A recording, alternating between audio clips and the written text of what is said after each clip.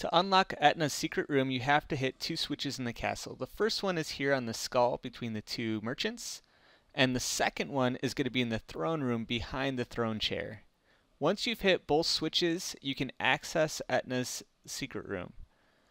Etna's secret room doesn't really add like play value. It just provides some context into the kind of things that Etna is thinking as it goes along the main storyline. So for example, here we see her first journal entry talking about her memory.